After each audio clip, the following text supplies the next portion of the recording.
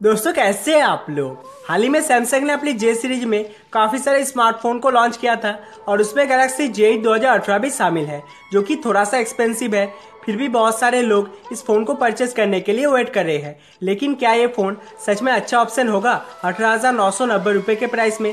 तो चलिए आज उसी के बारे में जान लेते हैं। दोस्तों आजकल लगभग सभी स्मार्टफोन ब्रांड 10 से 15,000 के प्राइस में फुल HD प्लस का डिस्प्ले वाला फोन ला रही है और वहाँ सैमसंग आपको HD प्लस का डिस्प्ले दे रहा है। लेकिन क्वालिटी वाइज ये डिस्प्ले उतना खराब नहीं होगा क्योंकि इसमें सुपर एमोलेड पैनल का यूज किया गया है और वैसे ही प्रोसेसर में भी सैमसंग एक लो एंड चिपसेट दे रही है जो कि स्नैपड्रैगन 450 ऑक्टा कोर का होगा।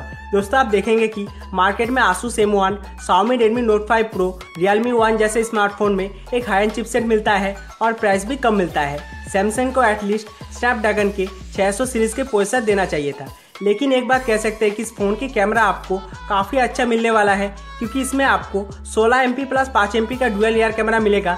मेन कैमरा का अपर्चर f1.7 और सेकेंड कैमरा का अपर्चर f1.9 का दिया गया है और फ्रंट कैमरा 16 MP का मिलता है जो f1.9 अपर्चर को सपोर्ट करता है।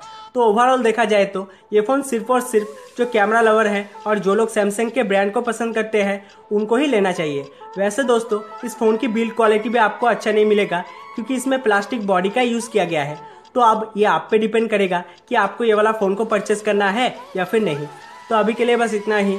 अगर आपको ये वीडियो पसंद आए तो वीडियो को लाइक और शेयर करने के साथ हमारे चैनल को सब्सक्राइब भी कर लीजिएगा।